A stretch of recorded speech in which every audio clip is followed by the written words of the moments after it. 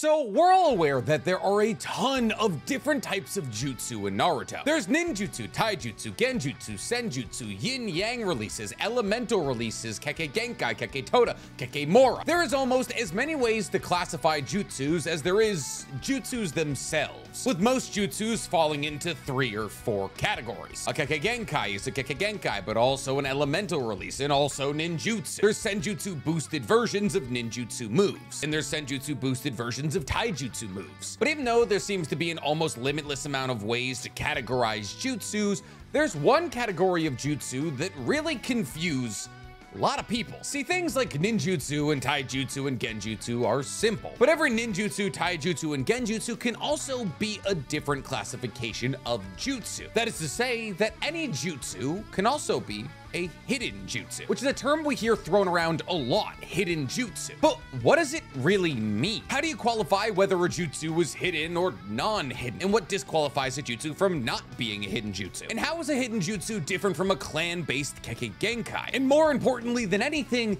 out of all of the hidden jutsu, what are the top 10 strongest? Well, today we're gonna be answering all of those questions and more. But first, please, for me, like this video, subscribe to the page, and hit that noti bell. And if you like it when I answer questions about anime, you're gonna love my other channel, The Weeb Commander, where instead of talking about Naruto or Boruto, I talk about any other anime. And if you really like the idea of me answering anime questions, you're gonna wanna go ahead and follow my brand new anime podcast, Otaku's Anonymous, where me and Danny Mata break down everything that happened in anime this week. It's available on YouTube, Spotify, and Apple Podcasts. But before we get into all that, guys, today we gotta talk about one of our favorite recurring sponsors to the page, HelloFresh. This summer, HelloFresh is your best friend for achieving the summer body you've always wanted, as HelloFresh is trying to take the work out of eating well, as HelloFresh includes delicious calorie-smart or protein-focused meals, as well as vegan options for both lunch and dinner. But lunch and dinner aren't everything that HelloFresh offers you. HelloFresh is now offering new snacks and meals to add to your weekly order, like their new s'mores bundles for kids. But maybe this summer is gonna be a bit hectic and busy for you. Don't lose out on cooking yourself healthy and sustainable meals, as HelloFresh also offers quick and easy options, which are ready in 15 minutes or less, making sure that you get to spend more time on the beach and less time in the kitchen. Personally, HelloFresh has played a massive role in my life for years. In fact, HelloFresh is the reason that I acquired the summer body of my dreams, as HelloFresh helped me lose over 50 pounds. Not to mention, on top of that, HelloFresh has made me a 5-star chef. But you probably don't believe me. Let me come show you. So tonight we're cooking gingery coconut soup. And honestly, before I started HelloFresh, I never thought making meals like this by myself was a possibility. So making soups like these are some of my favorite meals to make with HelloFresh. They're always light, yet super filling. And the beauty of HelloFresh is you're always cooking 2 portions. So you can either cook for you and somebody you love, or yourself for 2 days.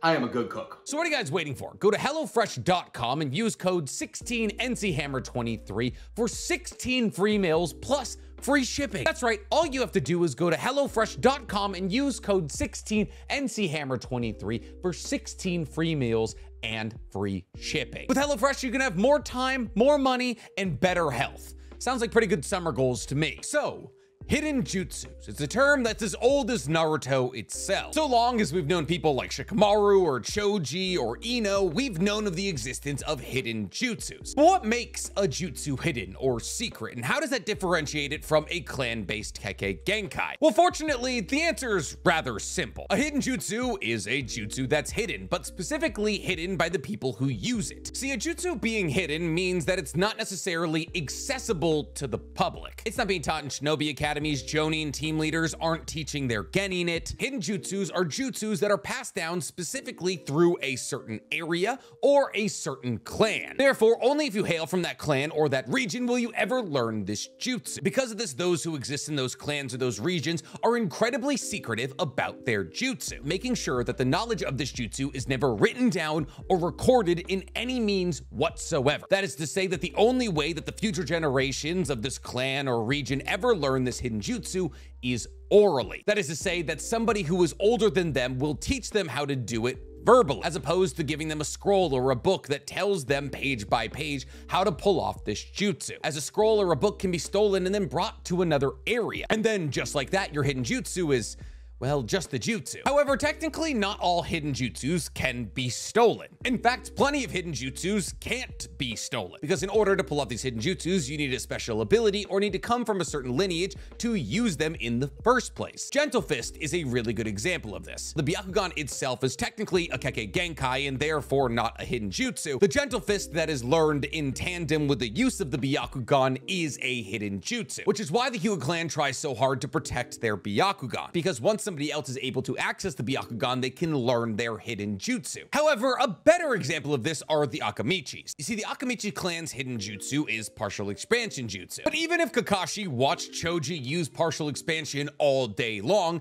Kakashi could never copy it, because Kakashi doesn't have the innate ability that the Akamichis are born with, caloric conversion. See, partial expansion jutsu requires a ton of chakra, and therefore the Akamichis are born with an innate ability called caloric conversion that's able to turn the calories in their bodies into chakra. And in no place is this more visible than when an Akamichi clan member uses their butterfly mode. This is why after using butterfly mode, an Akamichi clan member will end up being skinny. Because in order to use the butterfly mode, the height of power in the Akamichi clan member using the butterfly mode converts so many of their calories into chakra that it actually emits chakra from their back in the form of butterfly wings. However, unfortunately for most hidden jutsus, they can be copied, though not just through typical observation. One can't just watch Shikamaru use Shadow Paralysis Jutsu and figure out how to use it. And that's mostly because it's a yin jutsu, which most people don't have access to. However, just because you can't copy the Shadow Paralysis technique by watching it doesn't mean it's a Kekkei Genkai. See, this is where a lot of common misconceptions come from. People assume because the Shadow Paralysis technique and jutsus like it are only used by the people who, you know, use the jutsus,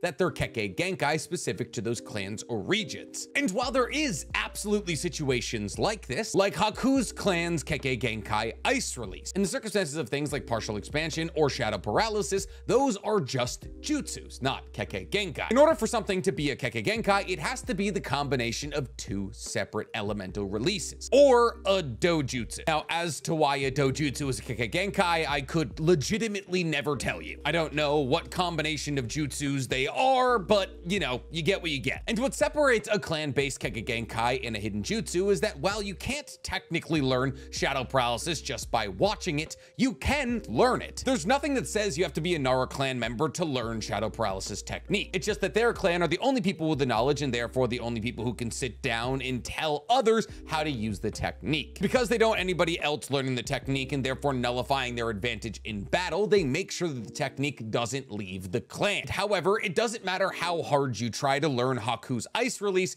you'll never learn it if you don't have that Kekkei Genkai. Unless, of course, you're Sasuke in Sasuke Retsudan, in which case you have yin-yang release and therefore you can combine water and air release in order to create ice release to make a little ice dagger to stab a dinosaur. The only people with the ability to create Kekkei Genkai out of the blue are those with yin and yang. This is how Moegi is able to use wood release, and why Naruto should be able to use wood release. So now that we understand what a hidden jutsu is and how it differs from a Kekkei Genkai, we can get into the list. That is, we can start talking about what are the top 10 strongest hidden jutsus in Naruto. I'd like to say, however, that before we get into this list, that I'm not going to be talking about hidden jutsus that are hidden behind the wall of a Kekkei Genkai. Things like Jugo's abilities, Haku's Ice Release abilities, Sharingan abilities, Byakugan abilities, all that. I'm going to do a separate video ranking and explaining clan-based Kekkei Genkai. Therefore, it just feels more appropriate to split them up. And while that does technically get rid of a couple of pretty big hitters, trust me, there's still plenty on this list. Except for,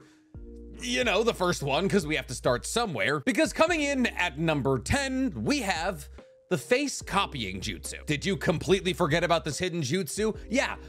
So did I. Mostly because it hails from a filler episode that aired over a decade ago, but it was still a pretty cool concept. See, this hidden jutsu was only used by members of the Kedouin clan, which is a small clan led by Agari Kaizen. See, this clan popped up in one of the more forgettable filler arcs of the later days of Naruto, the Buried Gold Retrieval arc. And I know what you're saying, face copying technique that just sounds like transformation jutsu. And it kind of is, but kind of worse, and also kind of better. See, obviously with the power of transformation jutsu, a ninja is able to take the appearance of anybody they want. The only problem with this is that transformation technique can be flawed. You can mess up a mole, you can get the wrong eye color, you can get the height wrong, because transformation technique is entirely built upon how much you know about the person you're transforming into. And on top of this, even if you do technically pull off a perfect transformation, there's other ways to foil transformation technique. If you're able to see chakra signatures through the use of a Sharingan or Byakugan, and you know the chakra signature of the person being copied, you can see that this transformation doesn't match up with what you know. However, that's rare. What's actually more common is the fact that those who transform into others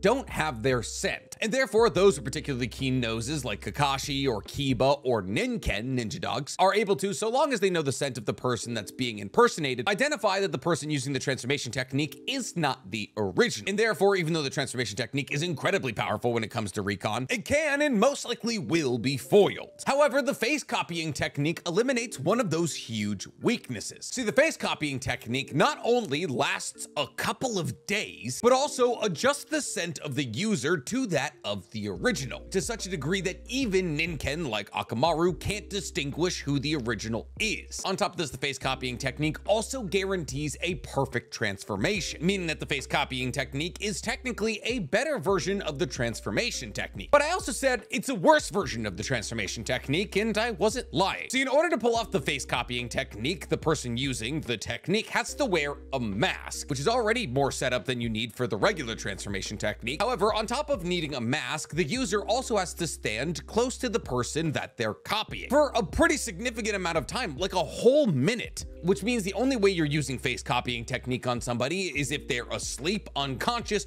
or tied up, which I guess if you're using transformation technique or face copying technique to infiltrate as somebody else, you're gonna have to make sure that the person you're copying is incapacitated. Otherwise, two of you walking around is gonna look a bit suspicious, but genuinely not even that suspicious considering how widely shadow clones are used. Like at any point in Konoha, there's like 14 Narutos running around. One of those could very easily be a transformation technique. Now, the face copying technique does suffer from the same setbacks as the transformation technique, in that it doesn't matter if you have their appearance, you can't use the abilities of the person you're copying. So while the jutsu might be really good for infiltration, it's about all it's good for. But enough about that non-canon jutsu, let's get to another non-canon jutsu. Because coming up at number 9, we have the Curse Mandala. This hidden jutsu belongs to the Fuma clan, one of the original and bigger clans that Orochimaru tricks into joining the Hidden Sound Village. See, the Fuma clan had existed in the land of rice fields for generations. However, when Orochimaru popped up the land of sound in what used to be the land of rice fields, the Fuma clan were kind of wrestled into the land of sound. The Fuma clan, while most of them use chakra threads or archery, have a hidden jutsu called Curse Mandala. Now, this is an ancient ninja art that's rare even amongst members of the Fuma clan, and that might be either because it's kind of sadistic or because it's kind of weak. See, a Fuma clan member who knows the Curse Mandala is able to summon it by making a pyramid with their hands. By creating this pyramid with their hands, they're able to summon a pyramid-like shape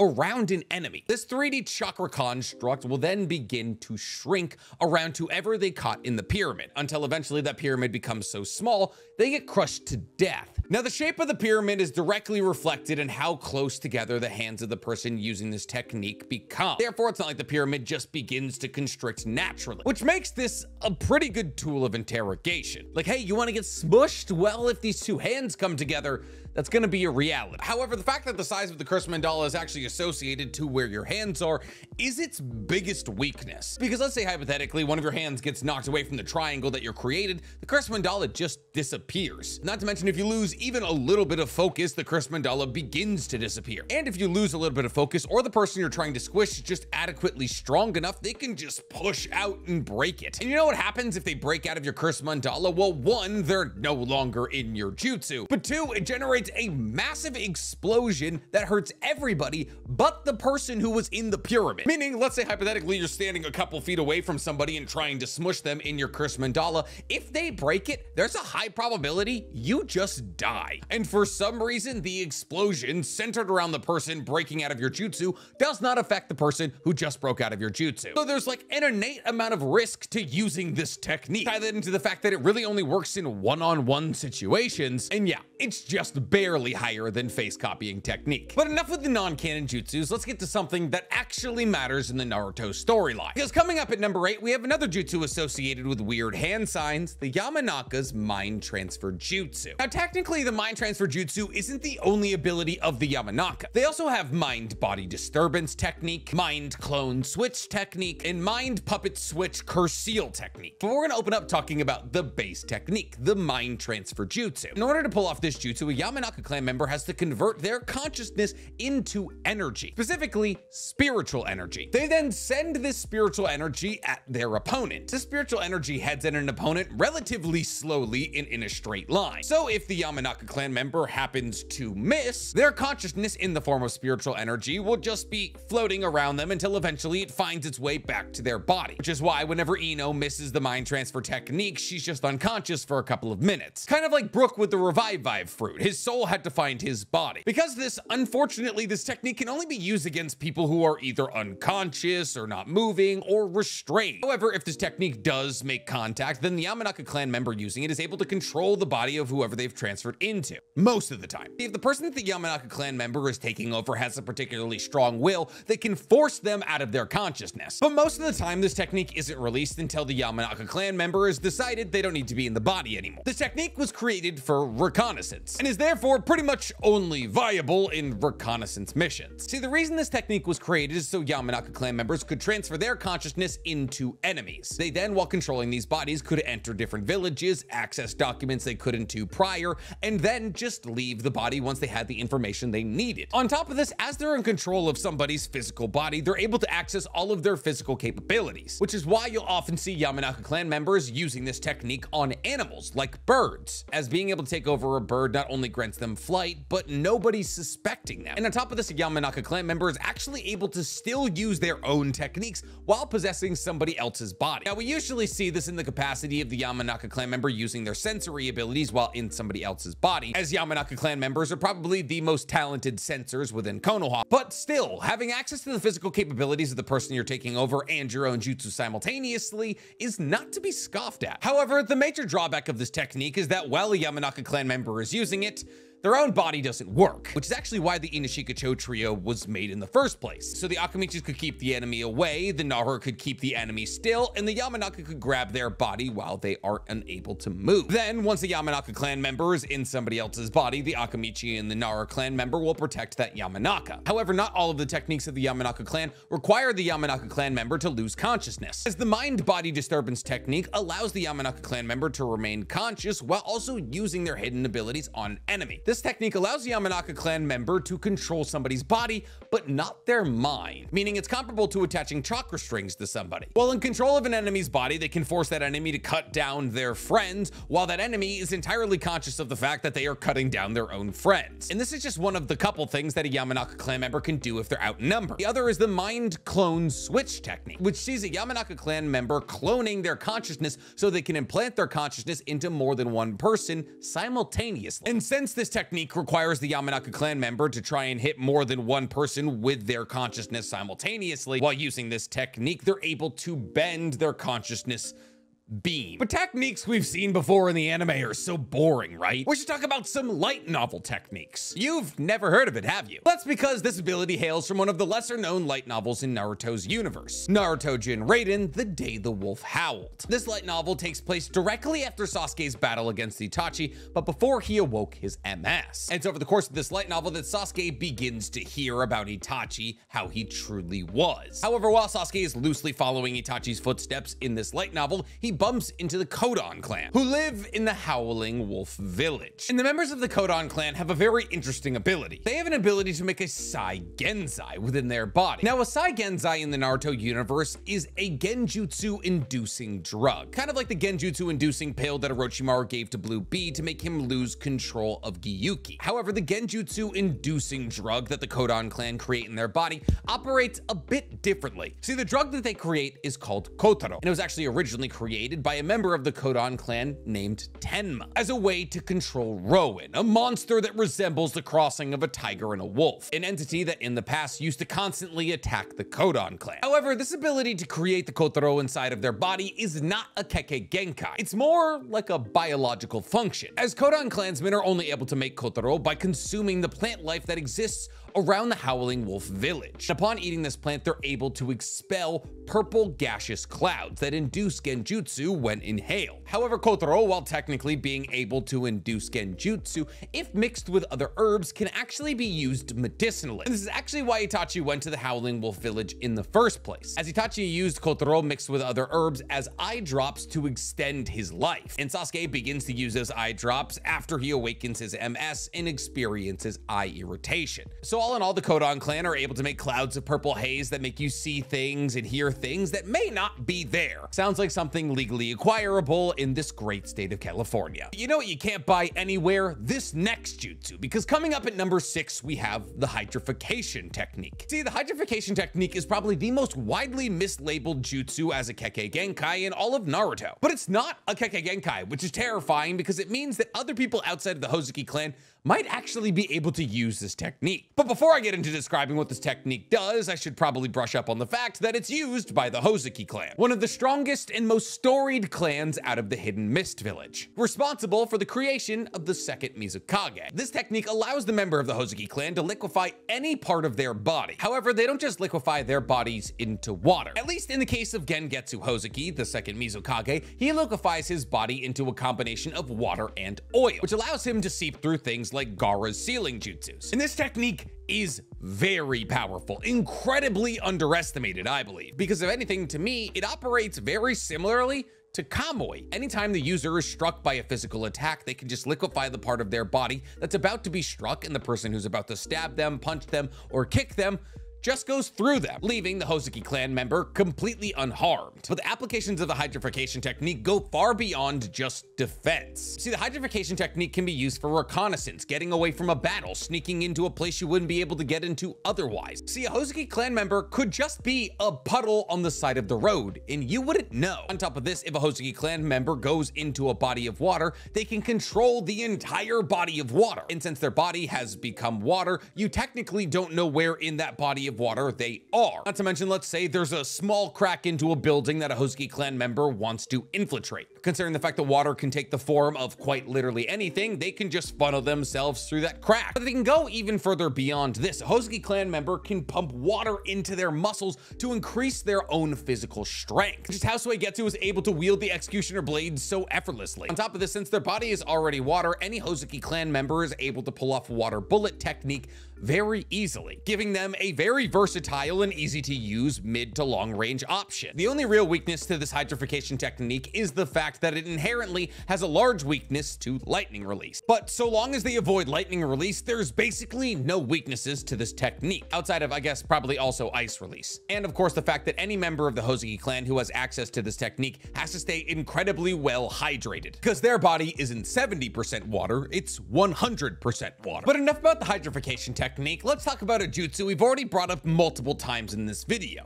The partial expansion jutsu, also known as the multi-size technique. So this technique is used by the Akamichi, and when used, the Akamichi grow in strength, in size, and weight. Yeah, that's right, the Akamichi don't become hollow when they expand their arms or legs or become massive. Any size increase an Akamichi also undergoes a weight increase. But Akamichi aren't only able to expand their own body, they're also able to expand the clothes they're wearing and any weapons they may be holding, like the bow staff that Choji's father uses. However, because technically they are creating mass out of nothing, this does put a huge strain on their body, and therefore most Akamichi clan members will only try to maintain this change in body size for as long as absolutely necessary. However, by the time that the 4th Great Shinobi World War rolls around, Choza and Choji are able to use this technique at its highest level almost limitlessly, because by the time that the 4th War rolled around, nobody had limits anymore. Remember when Kakashi could use like 3 Chidoris a day? Now there are really 2 ways to this technique gets used. One is the increasing of a certain body part or the entire body in a proportionate fashion. That is to say, they make their arm really big to deliver a significantly more powerful punch, or an Akamichi clan member makes their own body 300 or 400 feet tall so they can wrestle the Ten Tails. However, this proportionate change isn't the only way that this multi-size technique can be used, as we've also seen multiple Akamichi members expand their body into the shape of a ball. Now, this is usually to pull off a technique known as human bullet tank. It's a taijutsu ability that has the Akamichi member expand their body into a ball and then contract their arms, legs, and head into said ball. It's at which point that they begin rolling at an incredibly high rate. And since their weight has been so massively increased, this ball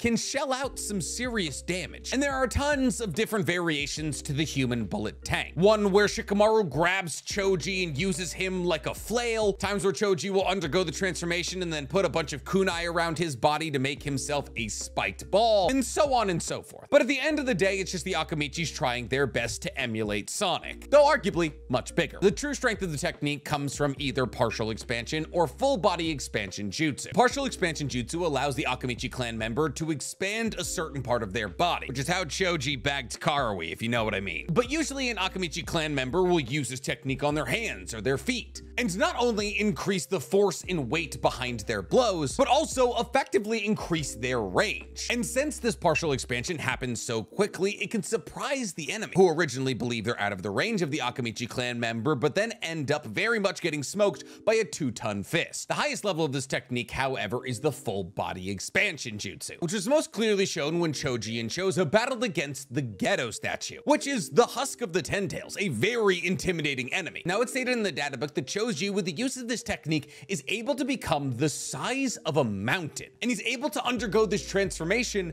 at the speed of lightning, which is kind of like saying Choji can become 1,000 feet tall in an instant. Now, we don't know how big a mountain is, but the best comparison would be Choji becoming a substantially larger Colossal Titan and transforming a lot faster than the Colossal Titan transforms. But there's an even further way for the Akamichi clan to increase their power, and that's butterfly mode. See, like we've already stated, this technique hinges on the Akamichi's innate ability, calorie conversion, where an Akamichi clan member will convert all of the calories in their body into chakra, and the chakra overflows to such a level that it's released from their shoulder blades and therefore creates the image of butterfly wings. In this form, the Akamichi clan member will have access to the highest level of Akamichi techniques, like the butterfly bullet barrage, which allows the Akamichi clan member to focus the chakra from their wings into their fists, which gives them, on top of their massive physical strength, chakra boosted strength, making this one of the most devastating punches in the Naruto universe. However, while the Akamichi clan technique is incredibly strong, it may not be the strongest hidden technique amongst Inashika Cho, because I would have to give that honor to the Shadow Imitation Jutsu. See, while technically in terms of brute force and physical strength, the Shadow Imitation Jutsu is much weaker than the multi-size technique, when in the right hands, and the right hands in this circumstance are the Nara clan, the Shadow Imitation technique can be one of the strongest jutsus in all of Naruto. See, this technique is obviously used by the Nara clan. It allows them, through the usage of yin release, to control their shadow. See, the member of the Nara clan is able to manipulate their shadow in basically any way they want. However, the Nara clan member is held back by the fact that they can only use as much shadow as they have. That is to say that the longer or larger that a Nara clan member's shadow is, the more shadow they have to work with. But at times like high noon, when you barely have any shadow at all, a Nara clan member is actually at their weakest. Therefore, if you're far enough away from a Nara clan member that they can't reach you with their shadow, you're safe. But that's only if there's no other shadows. See, while technically there is a limited range that a Nara clan member can extend their shadows if there's no other shadows, a Nara clan member can extend their shadow through as many shadows as they want, limitlessly. So let's say hypothetically you were fighting in the middle of the woods while the sun was up, because so many shadows are cast by the trees and the leaves and the sticks. Nara clan member is able to extend their shadow from shadow to shadow to shadow almost limitlessly, giving them really unlimited range and options, which makes sense when you consider the fact that the Nara clan is one of the oldest clans within the Land of Fire, as they're tied to the Nara Forest, which is actually based off of a real area in Japan where sacred deers live. And the Nara clan keep an eye over these sacred sacred deers and use their antlers for medicinal properties, as the Nara clan are actually more associated with medicine and politics than combat. But there is still definitely weaknesses to this technique. In fact, we learned in Shikamaru Hiden, the first of Shikamaru's 2 light novels, that his technique can't be used in utter darkness. That even though the entire world is cast into a shadow in utter darkness, since Shikamaru himself is technically not casting a shadow, he has nothing to manipulate. Now, the true strength of this technique is that if a Nara clan member is able to merge their shadow with yours, they're able to control your body, and the only thing that you're able to do is speak. So if a Nara clan member is able to merge their shadow with yours, if they wave their hand, you wave yours. And because of this, Nara clan members actually usually tend to wear kunai holders in atypical places, with the best example of this being Shikamaru, who wears a kunai holder on his thigh. Because of this, when Shikamaru, who catches somebody in his shadow imitation technique, reaches for a kunai and goes to throw it at the person who he's just caught and is now freezing, he won't receive a kunai back, as the person will just grab at their thigh and grab nothing. But this technique is probably the most taxing one we're going to talk about on this list, as even after you merge shadows with somebody, keeping them bound is incredibly difficult. It's not only chakra depletive, but if the person is physically strong enough, they're simply able to just break out of your shadows. However, one of the largest strengths of this technique is that because technically it's yin release and therefore the manipulation of something that doesn't technically exist, a shadow, things like palm renegons and karma markings can't absorb these shadows, which actually makes Shikamaru oddly relevant in Boruto. But simply controlling somebody's movements and throwing a kunai at them aren't everything you can accomplish with this technique. Shikamaru has also shown us that he's able to pick up and throw things with his technique, using the shadow clutch technique, which we've seen him use to throw everything from kunai to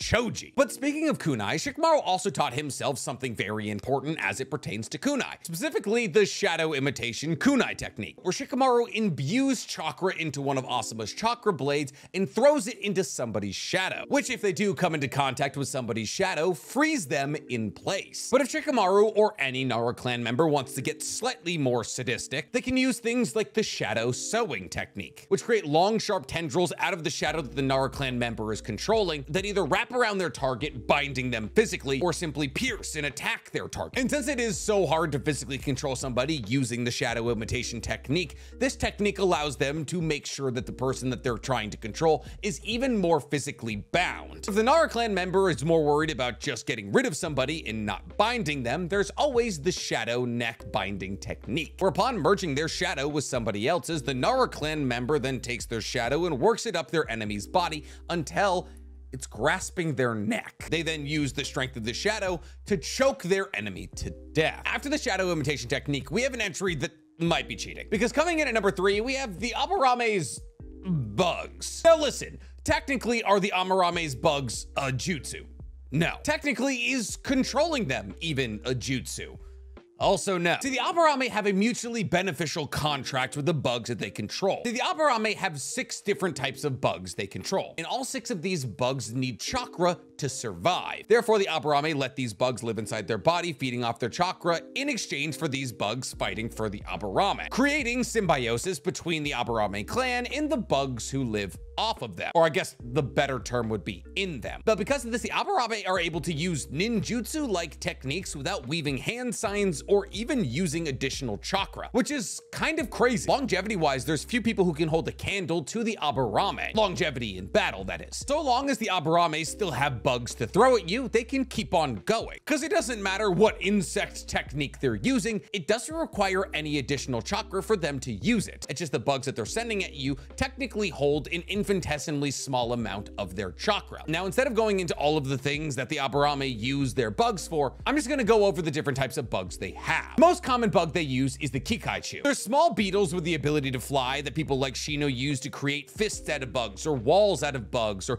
used to grab onto things, or create insect clones out of. They're the worker bee of the Aburame, the bug that every Aburame member is able to control. Outside of them, there's also the Bikochu. Now, this was an insect that was used by the Aburames in the Great Ninja Wars. However, it's incredibly rare and hard to find, and therefore is no longer used. This bug has an incredible sense of smell, said to be greater than that of a ninken, a ninja dog. And it's said that this bug is able to track a scent from countries away. Outside of that, there's the Aburame's scariest bug, the Kidaichu. See, this bug is only used by select members of the Aburame clan, and for good reasons. See, the Kidaichu start out very small, and they need to be fed an exact amount of chakra, otherwise they will begin to consume all of the chakra they can get and massively expand in size. Because of this, simply having these Kiraichu in their body puts any Aburame clan member who's using them in danger. Should their chakra begin to fluctuate and they give the Kiraichu the wrong amount of chakra, they will explode. Because of this, Aburame clan members who are able to use these bugs inject these bugs into other people who aren't able to regulate the chakra flow that these bugs need,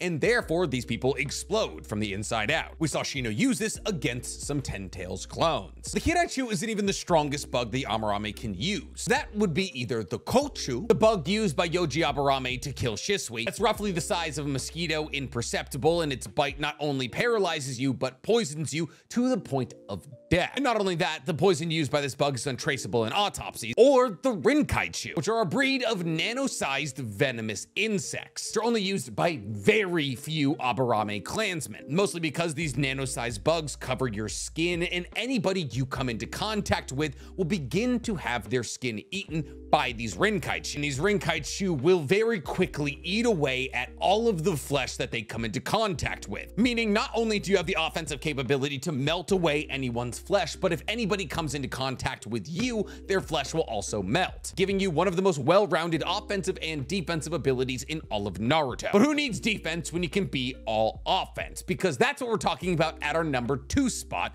which is the Adamantite Chains. Now, the Adamantite Chains belonged to the Uzumaki clan, one of the strongest clans in Naruto's history. This technique has Uzumaki clan members manifesting adamantine chains out of their torso. And these adamantite chains, while sometimes used offensively, are more often than not used for sealing. See, adamantite is the strongest material in Naruto's universe, and therefore being able to manifest and manipulate chains made out of this material makes for some pretty strong sealing techniques. But the adamantite sealing chains go beyond just tensile strength. Adamantite chains also suppress the chakra of what's ever being sealed by them. Meaning not only are you being sealed by the vibranium of the Naruto universe, but you can't use any of your chakra to try and destroy it. And this technique is shown multiple times to be one of the strongest jutsus in Naruto, as Kushina was not only able to bind Kurama in her subconscious using the adamantite chain, but also after having Kurama pulled out of her, something that should have killed her was able to create a barrier using the adamantite chains that not only Kurama couldn't break out of,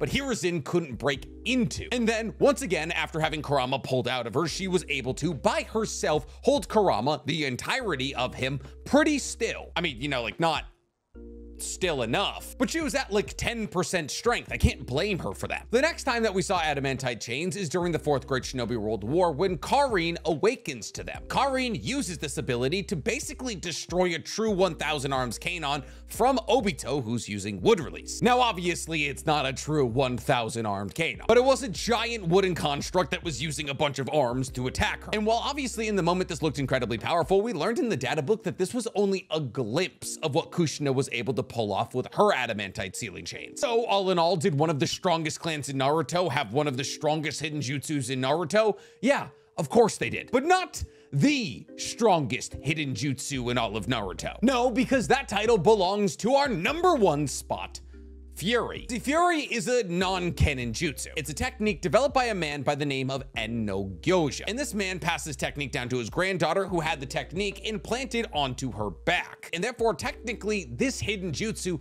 doesn't belong to an area or a clan, but just kind of a family. And that's not the only rule that this technique breaks as it pertains to hidden jutsus, as this technique and how you pull it off is also transcribed on a scroll that can also be used to destroy the inscription on the back of Hotaru's back and therefore get rid of this jutsu forever. But what makes this technique so strong? Well, this technique is a city buster, or I guess in Naruto, a village buster. This technique requires the user to pull in a massive amount of nature energy. And upon pulling in this massive amount of nature energy, that massive amount of nature energy is released in the form of an explosion. An explosion which is explicitly stated to be able to destroy the likes of Konoha, the biggest village in Naruto. Now, obviously, the prep time of having to pull off the prior move of pulling in a ton of nature chakra is kind of a hassle, but you can collect this nature energy anywhere. You can collect this nature energy outside of Konoha and then waltz into the center of it and explode. And the craziest bit about all of this is that the explosion doesn't kill the person who's doing the exploding. So you can pull off a feat that required Nagato sending all of his chakra to the Deva path and quite literally shortened his life, destroying Konoha, by simply collecting all of the nature energy around you, waltzing into a town, exploding, and then, you know, waltzing out. So yeah, as the only technique on this list that's able to destroy entire villages, it's gonna get the 1 spot. Thank God it's not canon. What do you guys think? What's your favorite hidden jutsu? Tell me in the comments below. And while you guys are down there, please, for me, like this video, subscribe to the page, and hit that noti bell. We're trying to translate all of our videos into other languages, and now I'm afraid of using words like waltzing because, like, who knows what waltzing is gonna translate into in Arabic, and they're gonna be like, why are they doing the tango into the middle of a village? And who knows, man? Hopefully it turns out well. I won't know.